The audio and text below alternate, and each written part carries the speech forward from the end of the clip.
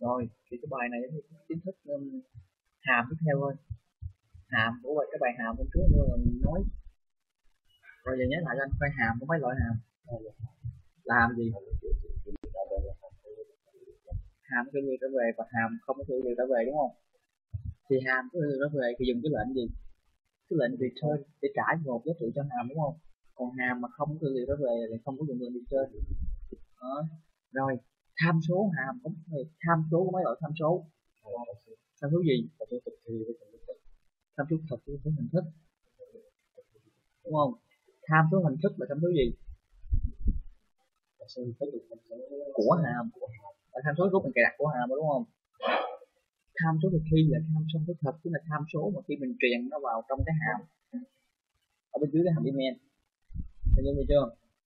Vậy thì bây giờ cái tham số hình thức đó có hai khái niệm nữa.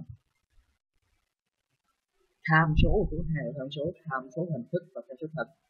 Thì tham số hình thức tức là tham số của hàm, tham số thật tức là tham số mà khi mình truyền là trong cái hàm đó ở dưới cái hàm email. Rồi bây giờ cái tham số hình thức nó có hai khái niệm nữa là tham trị và tham chiếu. Tham trị và tham chiếu. Tham trị và tham chiếu. Ôn lại bài này.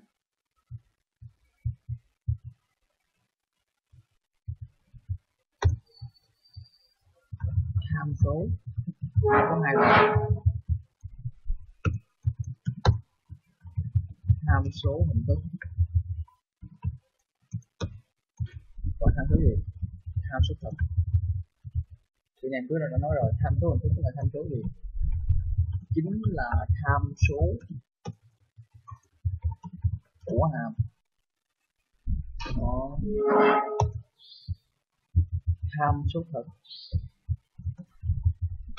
chính là tham số khi truyền vào hàm. Đó. Bây giờ tham số hình thức nó có hai khái niệm con nữa, đó là tham gì? Tham trị và tham gì? Tham chiếu. Tham chiếu hay người ta còn gọi là tham gì? Tham biến. Có hai khái niệm như vậy, đúng chưa?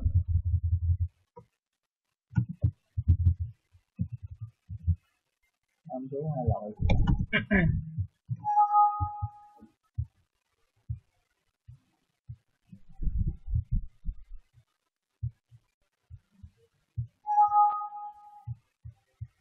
Tham số hai loại, tham số hình thức và tham số thật. Việc tham số hình thức nó có hai loại nữa, tham trị và tham chiếu. Tham chiếu hay gọi tham biến. Thì những khái niệm như thế nào bây giờ mình dùng.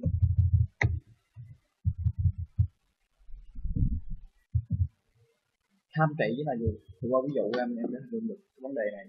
Tham trị, anh ví dụ như thế này, bây giờ anh có một bài toán hoán đổi hai số a và b của nhau, hoán đổi cái giá trị đó.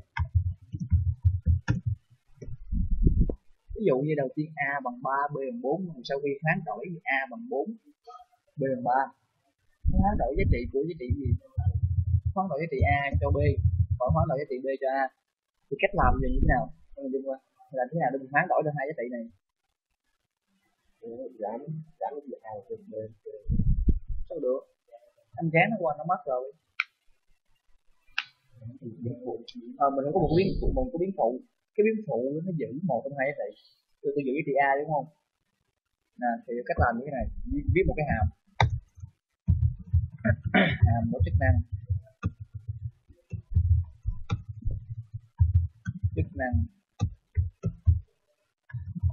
hoán đổi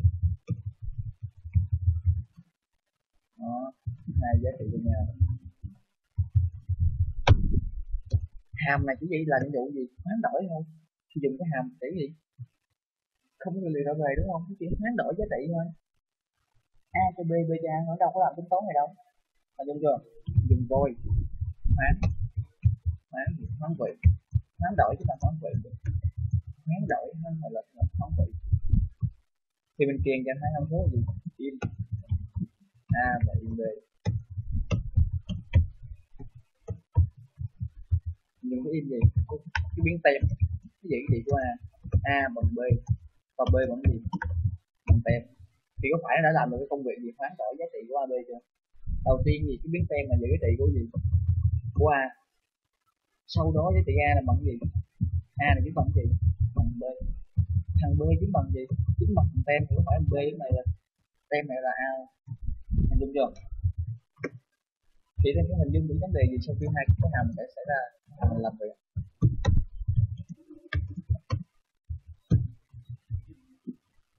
Bây giờ anh gọi lại cái hàm hoán vị này, anh truyền vào AB đúng không? Anh sao của cái trị AB ra.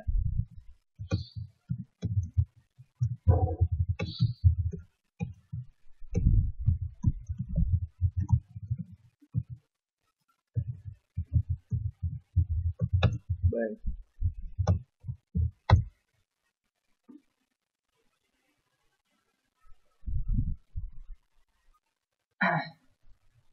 Thì tại sao là A phẳng bằng 3, B phẳng bằng 4? Sau khi anh gọi là cái hàm hoán vị này đúng không? Thì cái này nó phải làm cái công việc là hoán đổi giá trị của hai này chứ. Mà tại sao bây giờ nó không hoán đổi? Thì anh nói là thực toán là đúng không? Bây giờ nè,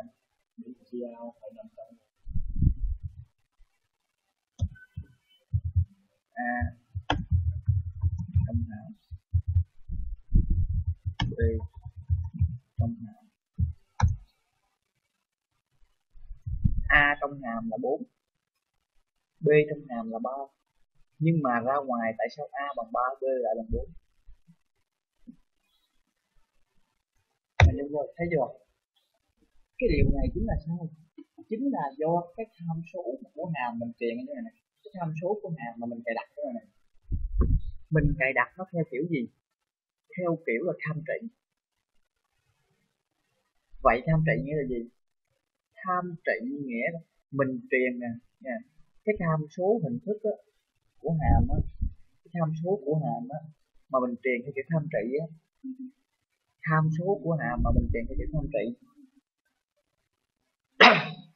tham số của hàm nè, tham số của hàm cái này đúng không? Mà mình đang truyền theo kiểu tham trị nè, thì cái giá trị của hai cái tham số này nó thay đổi thì nó chỉ có ý nghĩa bên trong hàm thôi. Nó chỉ có ý nghĩa bên trong hàm thôi. Khi ra khỏi hàm á, thì hai cái tham số thật này sao? Nó vẫn không thay đổi.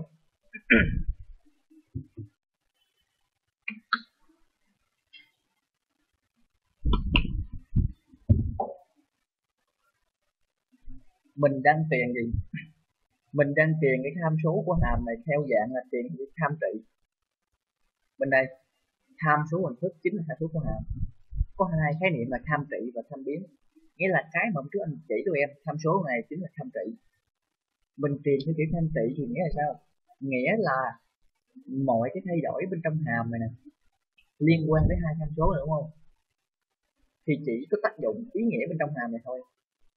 Khi mà ra khỏi cái hàm này rồi thì không có ý nghĩa. Nhưng khi anh làm này nó có ý nghĩa nè.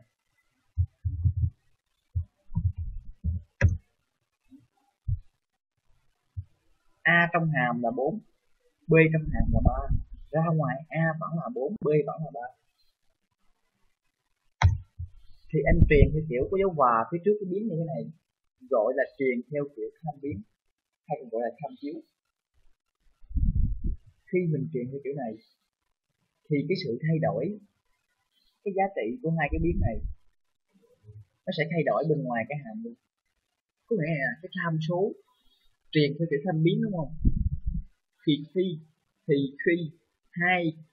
nè cái tham số hình thức thay đổi thì tham số thật thay đổi theo. Còn mình truyền theo kiểu tham trị là không có dấu và với cái biến.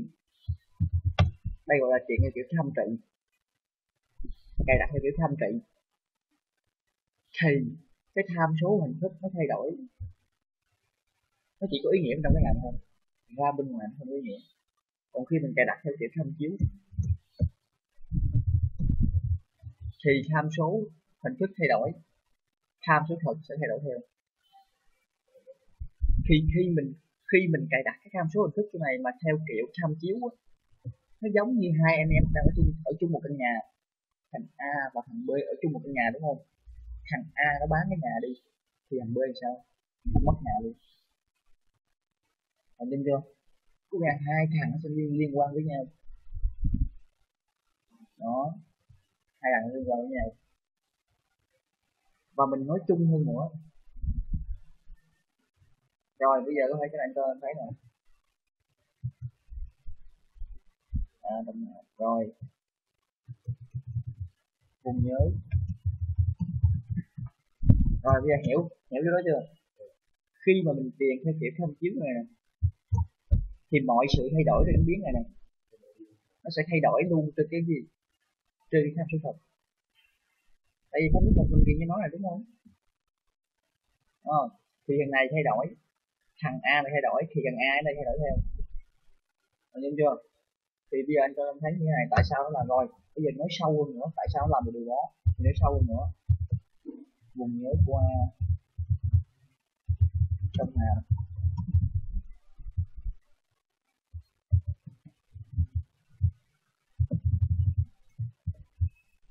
vùng nhớ của B trong hàm, vùng nhớ mình chọn nó và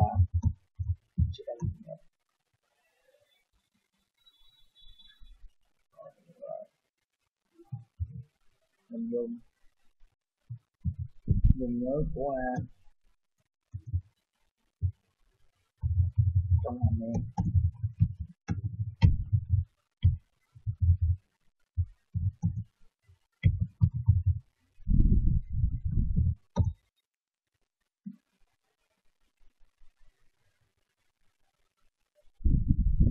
Vùng nhớ của A trong cái hàm là A40, vùng nhớ của B trong hàm là A44. Cái vùng nhớ của A trong hàm main là B24. Có nghĩa là sao? Hai vùng nhớ thì khác nhau. Hai vùng nhớ thì khác nhau. Có nghĩa là sao? Trong cái hàm này đúng không? Nó thuộc cái vùng nhớ khác. Em khai báo cái biến A, biến B, biến C trong cái hàm này, vùng nhớ khác rồi. Em đang truyền theo kiểu gì? Đang truyền theo kiểu tham trị này. Thì khi em khai báo một cái biến thì có phải bộ nhớ nó cấp phát ra một vùng nhớ không? Em có mình học biến rồi. Khi mình khai báo một cái biến thì bộ nhớ nó cấp phát cho mình một vùng nhớ ở đâu đó. Thì khi mình khai báo in A in B như thế này, in A in B cái này thì nó cấp phát cho mình hai vùng nhớ. Còn in A in B này nó cấp phát cho mình hai vùng nhớ.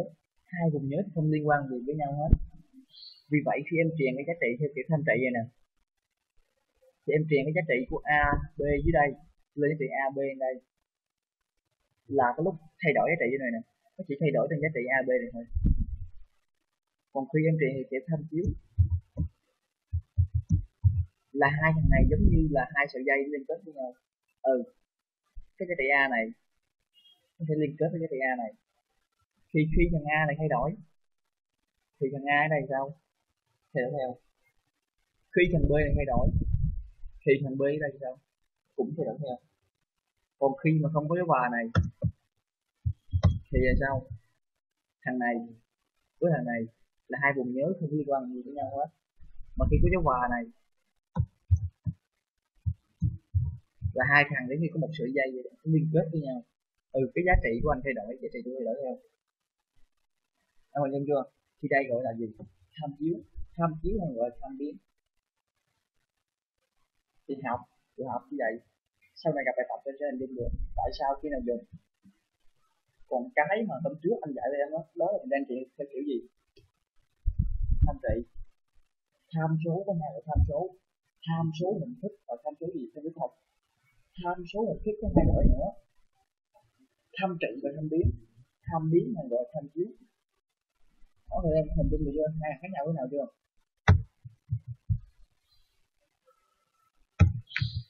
Rồi thì ở đây ghi cái khái niệm nè. Tham trị nghĩa là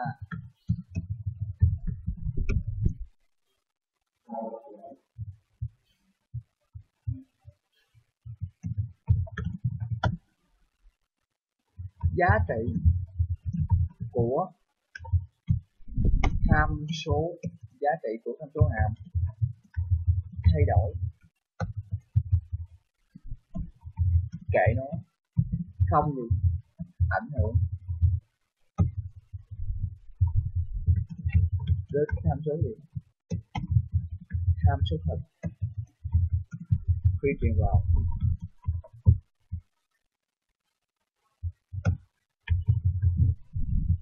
Có nghĩa là cái này phải ghi như vậy: mọi sự thay đổi trên tham số hình thức của hàm sẽ không làm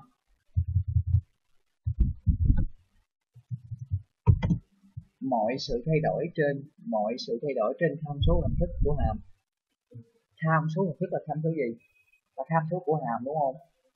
Sẽ không làm ảnh hưởng đến tham số thật khi truyền vào hàm. Thì anh yêu cầu tôi phải nắm kỹ tham số hình thức là gì, tham số thật là gì, hiểu chưa? Còn tham số gì? Tham số tham biến.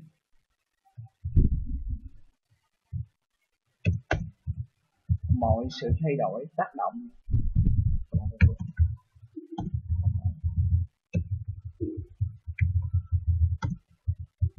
mọi sự thay đổi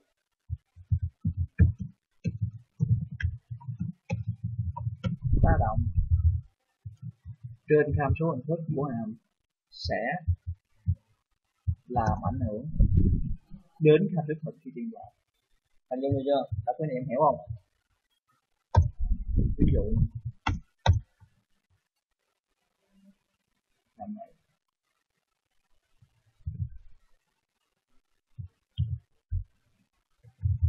truyền cài đặt tham số,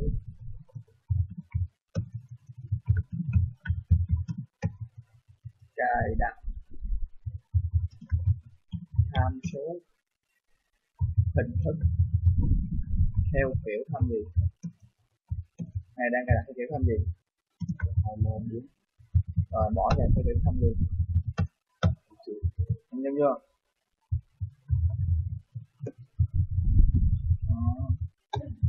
Ví dụ vậy thì những cái hôm nay từ hôm trước anh dạy em bài hàm bắt đầu đến hiện tại bây giờ là anh tiện cái gì hôm trước? Tham trị. Hình dung chưa?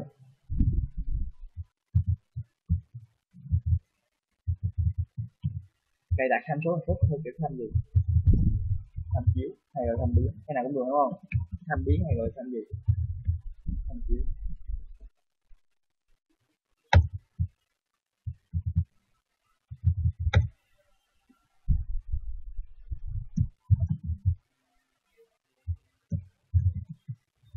Không, có nắm được chưa? Thì cái bằng hoán vị này không có nói em phải hình dung được. Đây là cái thuật toán thì hoán vị hai số nguyên với nhau vào một cái hàm. Bây giờ mình học hàm rồi thì những cái gì mình làm là bằng hàm hết, nhìn chưa? Thì đó là đây là cái khái niệm tham gì, tham biến và tham trị thôi. Rồi thì cái bài thấy các chị không? Rồi bây giờ ok, thì bây giờ thì sau này khi nào truyền theo kiểu tham, khi nào cài đặt một tham số hình thức theo kiểu tham trị hoặc theo kiểu tham chiếu thì khi đụng bài tập em sẽ hình dung được. Rồi giờ các bạn làm bài tập tiếp đi.